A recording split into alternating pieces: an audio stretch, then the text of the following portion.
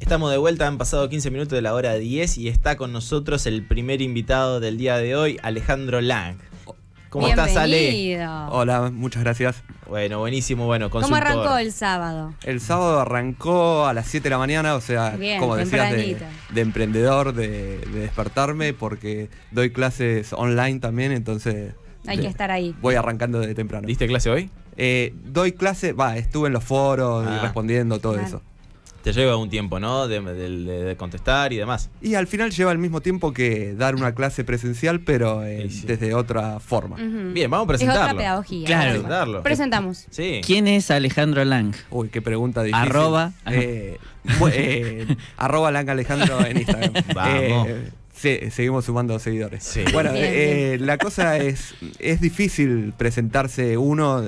Algo que siempre digo es, soy licenciado en administración y eso es lo que me hace tener varias facetas. Desde que mi mujer siempre dice algo muy gracioso, que dice, cada 6 meses lo tengo que presentar de otra manera. Eso es porque fui cambiando de proyecto, pero algo que sí se va manteniendo es que soy consultor de empresas. Bien. Y ayudo en lo que tal vez fracasé algunas veces. Desde la experiencia. Desde la experiencia, pero al mismo tiempo desde mucha metodología. Bien, acá tenemos que sos consultor Philos. Sí. Philos es la empresa. Philos es la empresa, no es que soy de una metodología. Bien. No obstante, algo que siempre digo es que hoy en día, como vos tenés una certificación en Nos estás en medio escuchando. ambiente, sí. Sí, ese chivo de 20 minutos más o menos. Sí, después. Se vendió de lo lindo. Pero parece que llegó el mensaje. Sí. Claramente. Bueno, idénticamente tengo certificaciones en Change Management, en Gamification y en muchas otras cosas más. Wow. O sea, la cosa es, las certificaciones te terminan dando un marco de trabajo. No obstante, podría decir que acá en Santa Rosa, ahora tenemos la licenciatura en administración, que es algo que me llevó a venir a trabajar acá. Bien, ¿cuánto hace que estás en Santa Rosa? 9 meses estoy viviendo en Santa Rosa, aunque ya estaba trabajando en la universidad hace más de un año. Bien, entonces sos consultor y además sos profesor de la carrera de licenciatura en administración con orientación en emprendedurismo. Así es. Perfecto. Que está muy buena la carrera. O sea, lo primero que tengo que decir es que no tiene nada que desear de universidades de otro lugar, porque el plan de trabajo es completamente moderno. Y eso es lo bueno. Hoy por hoy, no sé, dentro de 5 o 10 años si te voy a decir lo mismo, pero hoy por hoy estamos en vanguardia la universidad y es algo buenísimo. Digamos que un profesional que va a poder responder al mercado actual. Eso mismo. Bien. Eso mismo y la súper recomiendo en ese sentido. Bien. ¿Cuánto? Entonces me dijiste hace 9 meses que volviste y acá además... No volví, o sea, no soy pampeano. ¿Dónde sos nacido? En Buenos Aires, en Capital. ¿Capital? ¿Y por qué viniste acá? ¿Qué pasa acá en La Pampa? Primero que todo, el amor. El corazón. El amor es más fuerte. Pero igualmente yo la traje de vuelta para aquí. O sea, quiero decir eso. Yo viví 5 años en una ciudad mucho más chica en España. Y eso me hizo ver lo que es vivir en una ciudad. La paz. Eso mismo. Sí. Y a Buenos Aires, cuando volví a vivir a Buenos Aires, no me acostumbré. Y es hermoso. O sea, algo que les digo cuando doy clases acá en la universidad o a la gente es, no saben lo que tienen acá. Porque mucha gente se queja en Santa Rosa que dice, acá no pasa nada, que embole. viste, y si estamos en La Pampa, no hay nada para tomar, qué sé yo. Tal cual, no saben lo lindo que es Santa Rosa, lo que es La Pampa y todo lo que se puede explotar. O sea, yo noto que tiene, sobre todo en turismo, tiene un potencial que la gente no lo ve y por el día a día dice, uy, mirá lo que hay, esto, verde, campo, pajarito, no hay nada. No, está buenísimo. Sí. Para mí es hermoso. Viste que muchas veces valora a quien que perdió algo o el que no lo tiene. Ayer estábamos andando en bicicleta y en un momento frenamos y era una lomada en donde había un valle, había caldene, toda la parte, el estrato herbáceo, todo verde. Y se veía el horizonte y se veían los valles atravesar. Pero qué foto, qué paisaje. Qué lindo. Claro, y terminamos yendo a otros países del mundo para ver eso que lo tenemos acá. Porque es una realidad. Y vos viajaste bastante. Sí, en lo que se puede decir, sí, porque viví en España, también estuve en Londres, Entonces tuve... Me echó en cara recién que yo no he andado en avión. Que nunca viajaste en avión y no hace otra cosa que subir en aviones. Pero lo bueno es que escuché el programa. Te aplaudimos por eso. Y hay una pregunta, Ale, ahora que más o menos nos contaste qué haces, que debe ser el 10% de todo lo que haces. ¿Fracasaste? Sí. Muy Bien, bien. bien. Qué grande. Sí, lo tenía. Sí, fracasé y creo que voy a seguir fracasando porque estoy con algunos proyectos en cartera y hay veces que decís, uy, me tiro a la pileta y sí. Algo, mira, les empiezo a contar algo que lo veo desde un vicio profesional. El licenciado en administración tiene una dicotomía, ve muchos riesgos. O sea, yo como licenciado en administración muchas veces veo los riesgos, o sea, sé, por eso como consultor soy muy buen consultor porque puedo marcar dónde están los posibles fallos, pero la cabeza de emprendedor es tirarse a la pileta muchas veces. Es arriesgar igual. Cuando tenés 1/8 de probabilidad, vas y te tirás igual. Un octavo. Claro, a diferencia de ver el riesgo y tener miedo, es ver el riesgo pero estudiar cómo saltarlo. Eso mismo. Entonces es ver las metodologías y algo que siempre digo de haber estudiado, lo que uno aprende es sobre fracasos. Algo que yo siempre decía, uno sabe los fracasos de manual y eso está bueno aprender en una universidad. Vos sabés, este es fracaso de manual, este va directamente al Tiene agua. todos los ingredientes para el fracaso. Aplica. Claro, vos ves un escenario y ya más o menos lo intuís por las herramientas que te da la universidad, que bueno, no, estoy yendo por un mal camino. Eso mismo, pero y algo que siempre le digo a los chicos, si yo supiera cuál es la fórmula del éxito directa, Olvidate. no estaría acá dando clases. Y sí, Estaría juntándola, pero es así. Pero sí los puedo ayudar en el camino de decir, ojo que por acá está empantanado el camino y vamos a intentar buscar la forma de saltear eso. ¿Qué materia das, Ale? Doy 2 materias, una es planeamiento estratégico. Bien. Y la otra es actuación profesional, del licenciado en administración. ¿Actuación profesional? Sí. De cómo uno actúa, no es de teatro. No, Es de actuación, pero de cómo uno se planta. maneja. En sí es de qué terminás trabajando como licenciado en administración, cuáles bien. son tus incumbencias y qué es el licenciado en administración en la cancha, para decirlo así. Y todas las posibilidades de trabajo. Y justamente con Pablo, cuando terminé siendo seleccionado, era porque mi forma soy un licenciado en administración de toda la cancha, de que voy desde el emprendimiento a pasar por el marketing, entrar en las finanzas y por todos los ángulos. Bueno, contanos un poquito, ya sabemos por qué viniste y cómo llegaste a Santa Rosa, pero un poco de tu vida anterior, allá en Buenos Aires o en España, digamos, ¿cuál fue tu desempeño profesional? Un fracaso, no dijo ninguno. Es verdad. Bueno, vamos primero por el fracaso. Bueno, vamos primero por el fracaso. Éramos 3 socios y habíamos empezado lo que era una cadena de roticerías gourmet en Buenos Aires.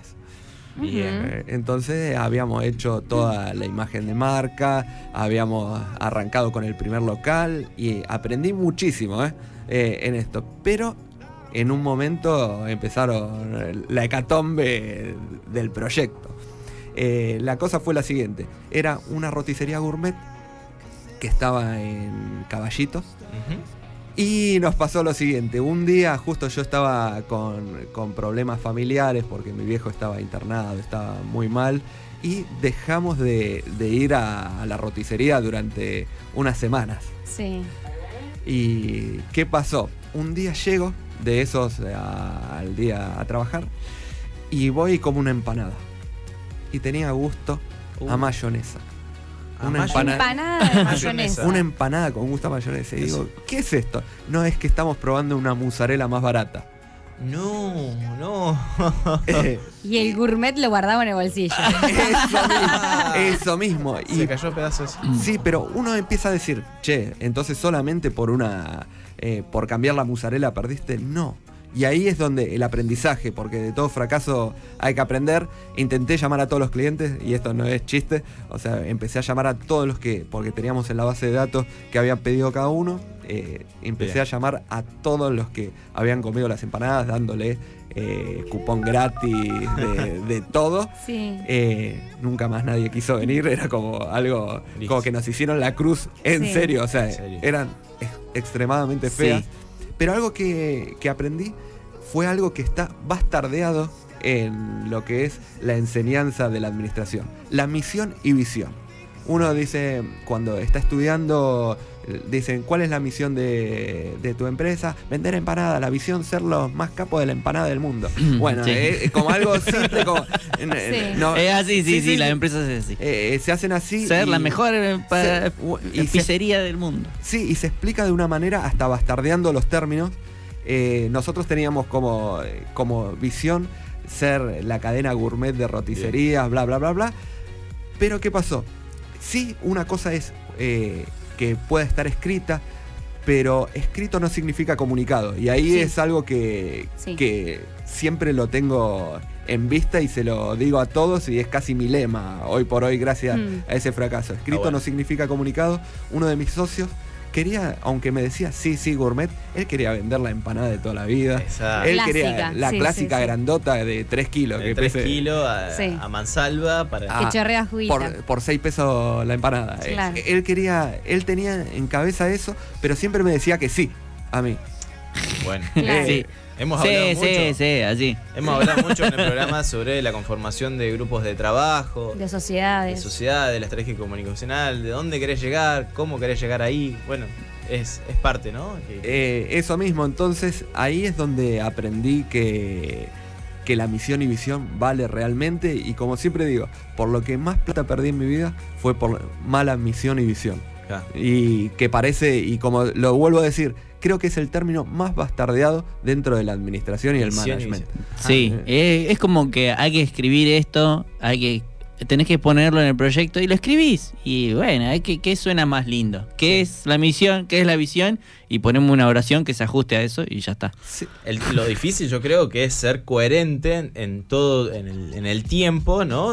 Teniendo bien claro cuál y manteniéndola la visión y los alcances que tenga. Tal cual. Es Esa es la dificultad, y sobre todo en la comunicación. Mira, algo que a mí me llamó mucho la atención, hay un libro que es de Kotter, que es Liderando el Cambio, que en uno de sus pasos hay pasos separados y dice, genere una misión y visión motivadora. Ujú. Vos la creás, pero a mí me gusta que en el cuarto punto de esos pasos agarre y dice, comunique la visión. Mm. Y vos decís, ¿para qué? O sea, me decís, hacela, y obvio que la voy a comunicar, pero ese obvio no, No es existe. obvio. No existe, no es obvio. Y esto yo siempre lo llamo como los productos de antes, que venía con un manual, Sí. que los productos, yo digo, una plancha, ¿con qué venía? Cuando ibas a la parte de solución de problemas, se te rompía, la primera hoja que decía, te preguntaba, ¿está enchufada la plancha? ¿Viste? Claro. ¿Viste? Fíjese si está enchufada la plancha. Sí.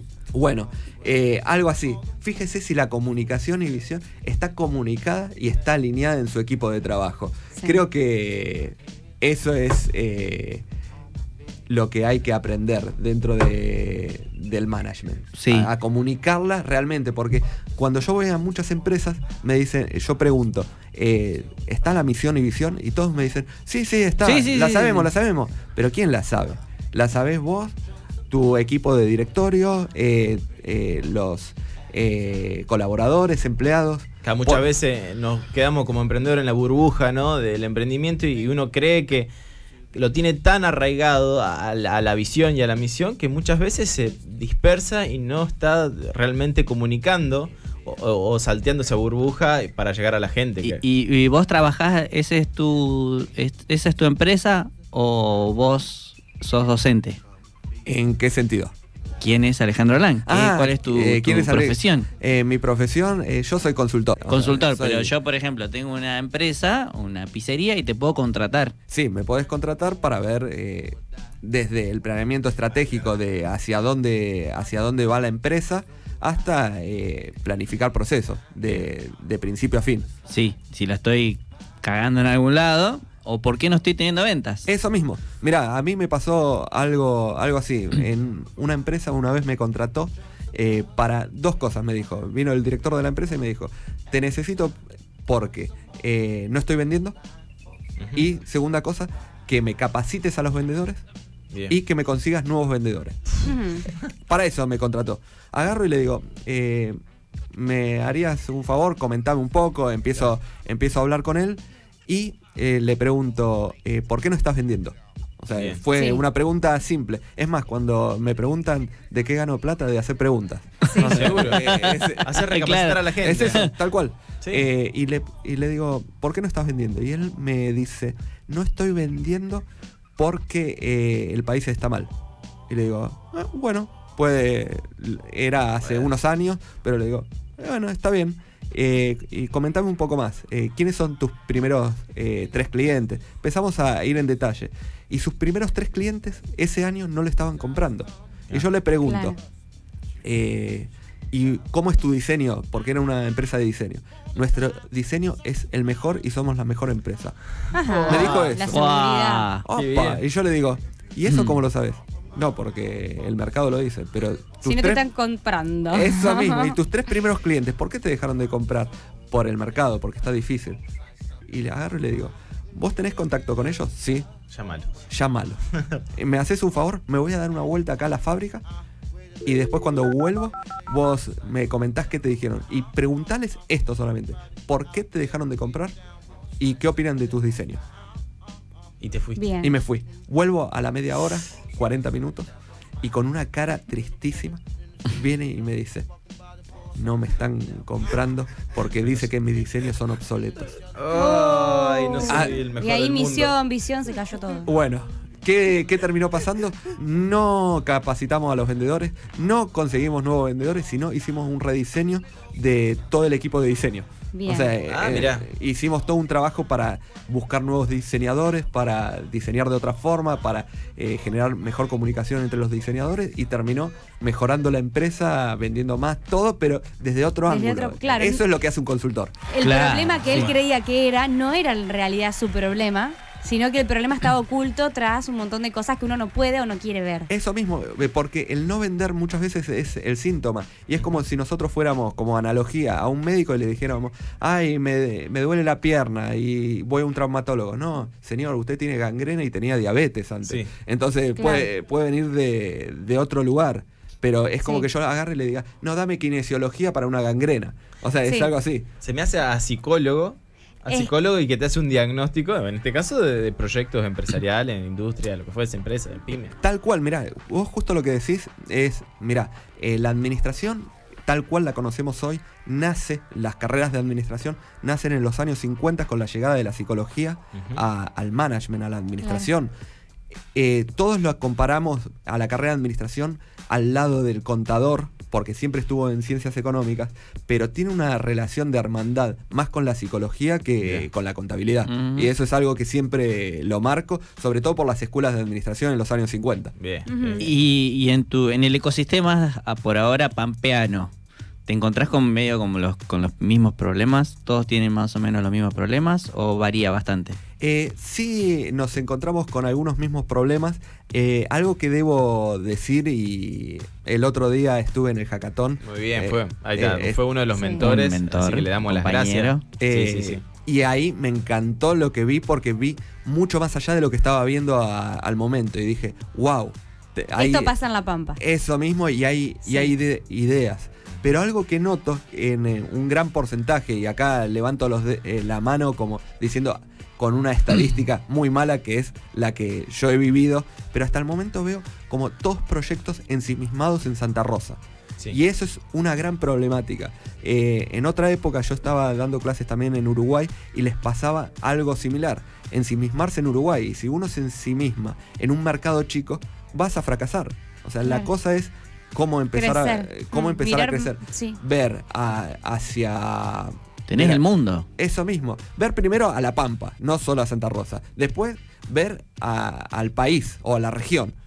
Y después ver al mundo y tenemos un montón para crecer. Lo voy a citar y se va a sentir contento si nos está escuchando. Julián, hace poquito hablábamos de esto, ¿no? Y en lo que es formulación de proyecto, el alcance del proyecto tiene que ser, digamos, a modo internacional, a nivel mundial. Uno tiene que ver, tiene las herramientas hoy en día. Vos haces el learning, Sí. está el e-commerce, digamos, las barreras ya no existen, se diluyeron. Y hoy un emprendedor desde La Pampa puede venderle al mundo. Sí. Es así. Tal cual, mira, esto es algo simple. En lo que son clases, yo doy clases de acá para una universidad en Buenos Aires y de esa universidad tiene alumnos en China, en Estados Unidos, en México y en Francia, todos al mismo tiempo. Y para sumarle, soy profe en una universidad de Estados Unidos desde Wow. La Pampa. O sea, y sigo dando clases desde La Pampa Claro. en una universidad de Hawái. O sea, Bien. para que Wow. ahí Claramente se puede. se puede. Vamos a escuchar un mensaje que nos llegó. ¿Hay un mensaje? Sí. Hola chicos, ¿cómo andan? ¿Todo bien por allá? Acá desde Buenos Aires los estoy escuchando, no los estoy espiando, los estoy escuchando. Un saludo grande a Alejandro que nos acompañó en el hackathon y está contando unas historias recopadas. A veces no se entiende por qué los empresarios no pueden ver eso que tienen enfrente de la cara y necesita pagarle a alguien para que se los diga. Porque así comentado pareciera como muy sencillo, ¿no?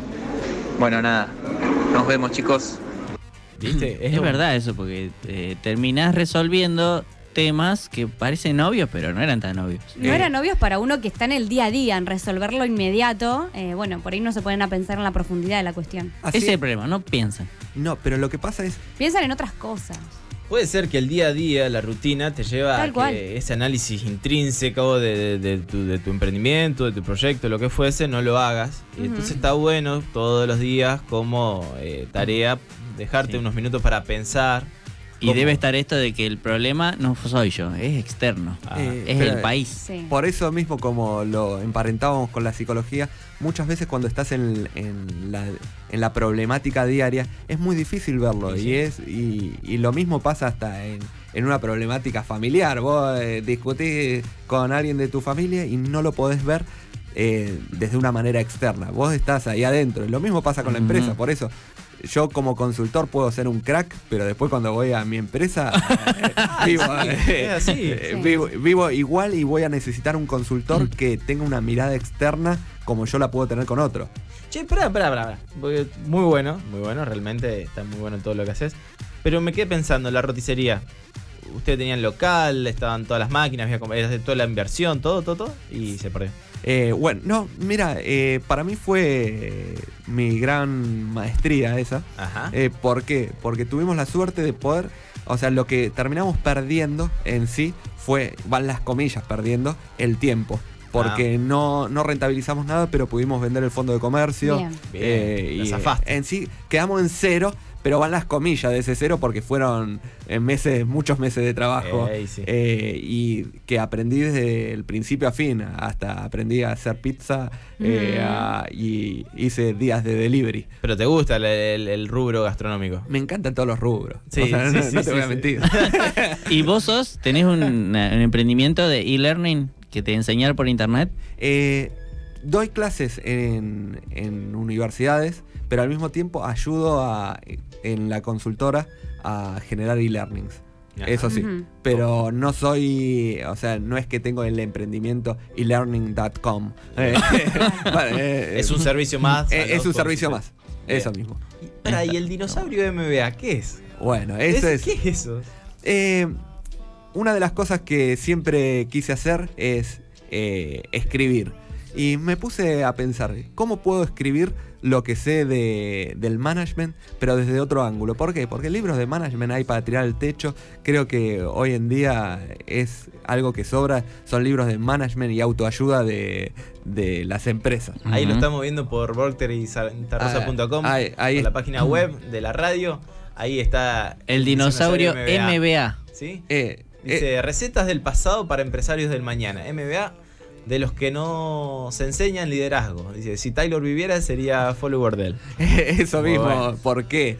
Porque el dinosaurio del management es una parodia del empresario del pasado, de ese Ujú. empresario que era todo taylorismo y que el empleado es un vago y Bien. que hay que controlarlo al extremo y Sí. de que no se ponen la camiseta cuando... Que si llueve no viene. Tal cual. Entonces es todo chistes desde ese ángulo y cómo se puede mejorar el management con una mirada ácida, para decirlo. Ujú. ¿Y vos crees que es muy del pasado o hay El dinosaurio hoy día? Hay dinosaurios todavía. Como decía Susana, vive. ¿Vive? Sí, Sí. El taylorismo no murió y sigue más fuerte que nunca. Sobre todo en la administración pública. En todos lados. Pero el taylorismo no murió y no significa que sea malo taylorismo, porque uno cree que decir taylorismo es malo. No, son las recetas que sí funcionan, pero al mismo tiempo hay que fusionarlas Claro. con un management más moderno y con ver otras lógicas, con una lógica de proyecto. Ujú. Algo que yo digo, yo soy un generación Y senior. O sea, Bien. esa es...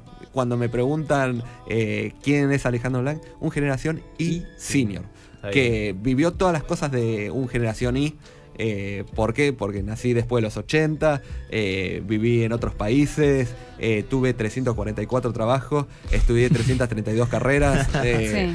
pero al final terminé mis carreras, Bien. tengo trabajo estable y hago todo, pero viví toda esa parte y entiendo el por qué van las comillas. Y eso que hablaban del creatón de McDonald's. Ujú. ¿Por qué quieren trabajar medio tiempo? ¿Por qué quieren un viernes flex para irse antes? Entiendo todo eso porque sé lo que quieren. Y las personas ya no se enamoran más de las empresas, sino se enamoran de los De proyectos. los proyectos. Sí, y de los Tal cual. desafíos. Y de los desafíos. Tal Y- cual. y- Cuando no te desafían, no te gusta más. Y eso es lo importante y lo que hay que estar atento dentro de las organizaciones. Me pongo del lado de las organizaciones, ¿no? Es difícil también y es demandante estar atento a todas estas demandas que se proponen y que te exigen a vos, que te están exigiendo el chico, el joven de hoy. Entonces tenés que estar muy bien preparado, tenés que estar preparado para poder resolver esas demandas, porque si no, pues tal vez un joven que es excelente recurso humano, se te va porque bueno, le planteaste un desafío, porque no le diste un viernes flex, o porque no lo dejaste ir a capacitar un fin de semana. Bueno, y ahí está este espacio de comunicación del que habla él. Es tan importante en la organización poder hablar con todos los colaboradores, escuchar las necesidades, las potencialidades, las capacidades y trabajar en base a eso. Sí. Por ahí vos no estás para el puesto que yo te di. Por ahí vos te sentirías más cómodo en otro área. Y eso es dejar este espacio, no hablar más de comunicaciones horizontales y verticales, sino una comunicación permanente, en red, continua. Sí, Tal cual, y ahora va con mucho más velocidad todo Sí. esto. No voy a decir la empresa ni nada, pero una historia que esto es lo que está pasando hoy por hoy. Un chico que trabajaba de analista en una empresa, lo llevan a otro país a generar un proyecto, 2 años afuera, y aparte estudia una maestría durante ese tiempo, 2 años afuera, generando un proyecto para decirlo así, de la hostia en Bien. otro país. Vuelve a los 2 años al país, o sea, lo repatrian otra vez, vuelve y lo quieren poner de analista otra vez. Obviamente que se va a ir. No. O sea, Claro. esa persona ya le generás un nuevo puesto, un nuevo proyecto, o ya sabés que se te va a ir. Y con el Seguro. costo de la gestión del conocimiento que tiene eso, porque perdiste una persona que ahora tiene maestría, que aparte te gestionó un proyecto tuyo durante 2 años en otro país. Bueno, Es pérdida por todos lados, por Tal no cual. gestionar eso. seguro. Yo creo, ahí lo extrapolo acá a ejemplos en la provincia, cuando a un joven profesional, en un caso de que siempre, digamos, es muy usual, es el ingeniero agrónomo, que muchas empresas lo contratan apenas se reciben para comercializar productos agropecuarios. Sí. El techo, ese chico que está formado luego de 7 años de carrera, que tiene muchísima información, lo que es la etapa de comercialización la va a alcanzar rápido. El techo va a ser, pero alcanzable en muy poco tiempo, y vas a tener que presentarle un desafío mayor, porque si Tal no, no cual. lo vas a poder retener. Tal cual. Y tal vos cual. te gastaste tiempo en formarlo, en que ya los clientes lo asociaron dentro de la empresa y que ya después tiene una simpatía, un contacto con él, que si se te va, vas a perder eso. Digamos, son todas cosas que una empresa tiene que ver antes de contratar a Sí. alguien.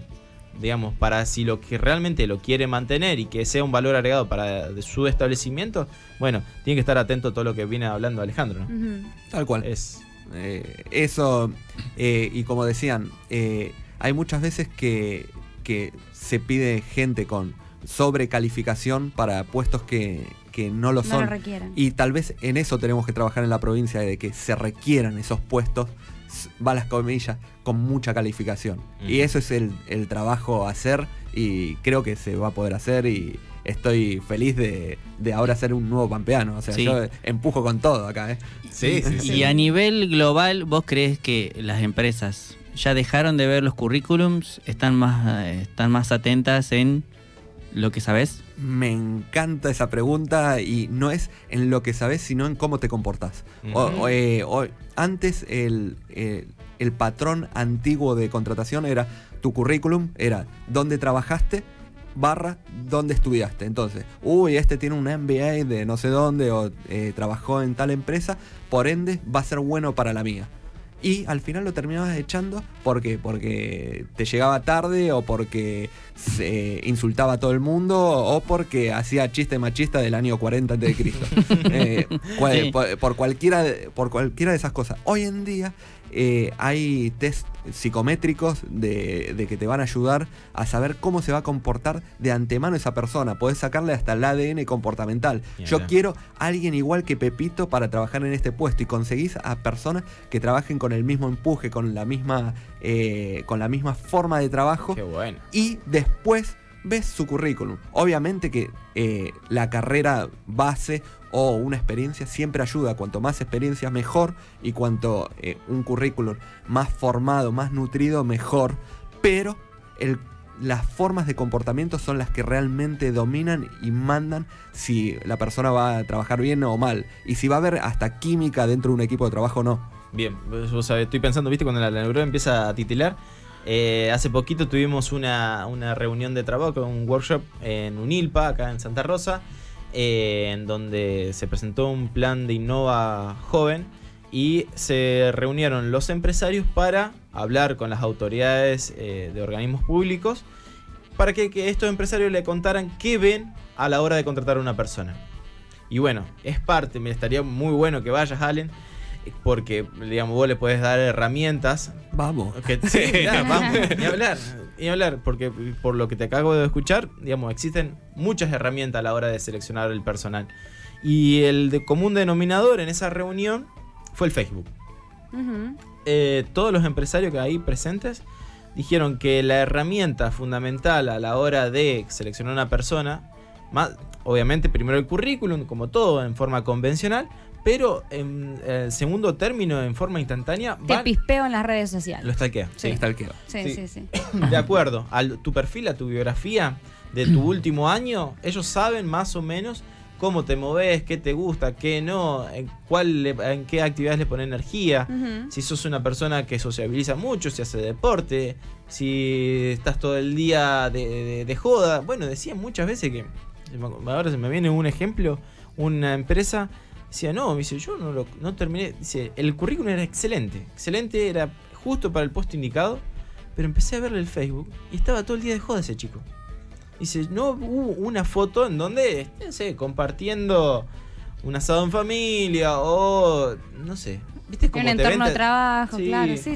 Como te ven, te tratan, Pero ojo, que yo creo que eso habría que hacer una entrevista un poquito más en detalle, porque tal vez para qué puesto lo querés. Si lo querés de relaciones públicas, ojalá que esté todos los días a la noche. Sí, que se rodee mucha gente. Ojalá, tal cual. porque o quiere un vendedor de apertura de clientes. Y Bueno. seguramente ese va a ser 10.000 veces mejor que otro que esté comiendo el asado, tal vez. Seguro. Por eso creo que no hay que ser tan directo, pero algo que me preguntaban al principio. Cuido mucho las redes sociales yo. O sea, es algo que hoy en día trabajo, y hasta lo trabajo con clientes. Hay que cuidarlas las redes sociales, porque uno vende su imagen. Sí. Hoy en día no es gratis, y obviamente que uno no pone en las redes sociales, hoy no se me quemó el bife, ¿viste? No es que estás poniendo eso, sino pones una parte de tu vida que vos querés que se conozca. Tal cual. No tus gustos, por eso ahí, mismo. tus aficiones, lo que no querés ver más o lo que no soportás. No sé, vas a un banco, Sí. estás en una cola inmensa y decís, no, esto no tiene que pasar más, pero porque es tu perspectiva. Uno tiene que elegir qué quieren que conozcan de uno. Eso mismo, uno elige, pero tiene que elegir bien porque hay algunos que sinceramente eligen muy mal en el manejo. Ventilan todo en Facebook. En el manejo de redes sociales, pero también uno tiene que elegir lo que quiere mostrar y Exacto. yo muestro en mi Instagram mucho de Jiu-Jitsu. Acá viene otro chivo que les hago. Dale, Estoy dando clases de Jiu-Jitsu. El tipo, vos que te quejabas de las pelotitas en el aire, Yo no me quejo de las pelotitas. Este es un malabarista, está con toda. Hay clavas, hay Claro, yo lo que pelota. le digo a Julián, Sí. de que tiene demasiadas pelotitas en el aire. Eh, ¿No? Entonces al tener tantas pelotitas en el aire, se le cae una y se le caen todas. No se cae. Esto, por ejemplo, me gusta, lo hago por pasión. Sé que ya no me puedo dedicar profesionalmente y voy a ser un crack del jiu-jitsu y las artes marciales, pero lo hago por pasión y para traer algo que todavía está con mucho desarrollo acá en lo que es Santa Rosa. Ujú.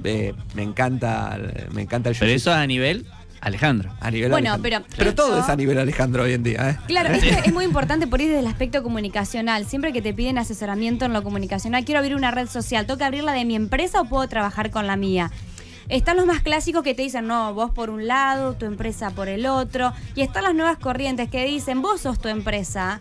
Y estás vos en esa red social mostrando cómo trabajás y también qué te gusta.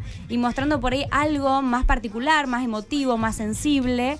No sé, ¿te gusta la cocina? Bueno, mostrás vos en tu entorno de cocina. Entonces convertís al empresario en un sujeto En un más lobo. amable, en algo un poco más cercano a la realidad de uno. Y eso, Está bueno. yo coincido en este tipo de paradigma de la comunicación. No hay que separar a veces. Depende. el perfil. Cuando son empresas, creo que sí tiene que estar diferenciado. Empresa sí, pero poner un emprendimiento personal, algo que... Cuando es emprendimiento ya con nombre de empresa, tampoco lo mezclo, pero la persona sí. La persona hoy en día se tiene que conocer como quién es y cuáles son sus otros gustos y más por ese lado. Bien, Pablo te hizo una pregunta al principio, apenas llegaste al estudio. ¿Qué cantidad de seguidores? El nivel de seguidores por redes sociales tuyo es muy grande y es por la experiencia de haber andado con muchas pelotitas en el aire. Eso mismo, es tal cual eso, porque se empiezan a buscar desde distintos ángulos. Muchos cursos de facultad, eso ya te da. Ah. Y yo lo muestro, no es que hay muchos profes de la vieja guarda que dicen, no, ¿y a qué se dedica? No saben, ¿viste? Y sale de ahí. No, Todo un misterio. eso mismo. Por ese lado, después tenés otro ángulo de distintas ciudades, distintos países del mundo. O sea, Bien. muchas cosas por todos lados. Y el dinosaurio del management. Y el Claro. dinosaurio rompe. Yo El sabía que dinosaurio. todo lo que no puede decir, porque está muy bien trabajado el Instagram de Ale con el jiu-jitsu y todo lo que es arte marcial mixta. Sí, yo no hago artes marciales mixtas, Ah. pero sí está toda la parte de los agarres de artes marciales mixtas, sí. Bien. Vos ves el Instagram de Ale y es todo lo que es deporte. Ves al dinosaurio y vomita todo lo... Bueno, no la histeria esta del empresario antiguo y se puede desenvolver y hablar sobre lo que por ahí afectaría o no, digamos, que lo salga desde tu boca explícitamente. Sí. Así que Es bueno. un alter ego. Sí. Exacto, está es muy bueno tener Así es. esa herramienta. ¿Qué le dirías a los emprendedores pampeanos que nos escuchen o del mundo que fracasan?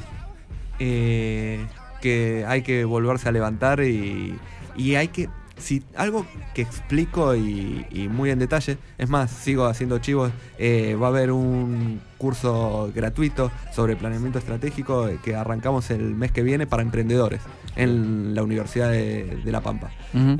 Por eso, y lo voy a dar yo, entonces si quieren venir ya Listo. saben dónde me pueden encontrar. Creo que empieza el 1 de octubre, que es lunes a las 19 horas. Después lo ponemos en las Sí, redes. después de nos pasar la información y lo que subimos. está bueno ese curso que va a mostrar muestra un poquito de lo que es la carrera de administración, pero al mismo tiempo va a ayudar a los emprendedores actuales que tengan una idea a cómo ponerla en marcha. Y algo que digo es no cometer los errores fatales. O sea, un error fatal te lleva a la muerte de emprendedor forever. O sea, y eso hay que tener cuidado.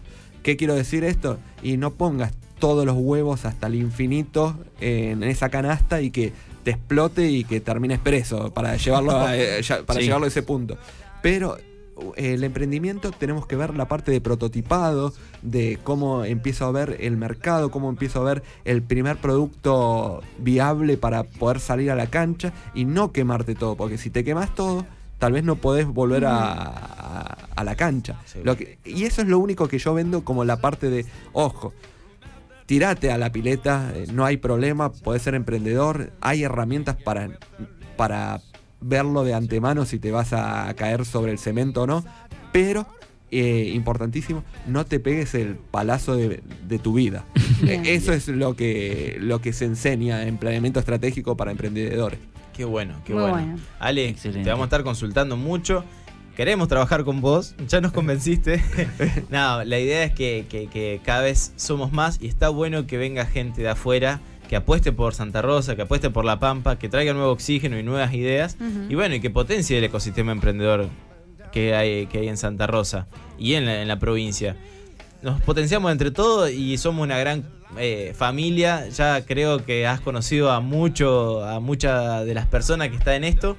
Y bueno, nosotros estamos como siempre con las puertas abiertas. Puedes utilizar el espacio para lo que vos quieras, para poder difundir y demás. Así que te damos las gracias por haber venido y vamos a estar con vos, pasarnos la información para cuando sea el curso de planificación estratégica, que nosotros lo vamos a estar subiendo a las redes. Así que muchísimas gracias. Muchas gracias a ustedes. Muchas gracias.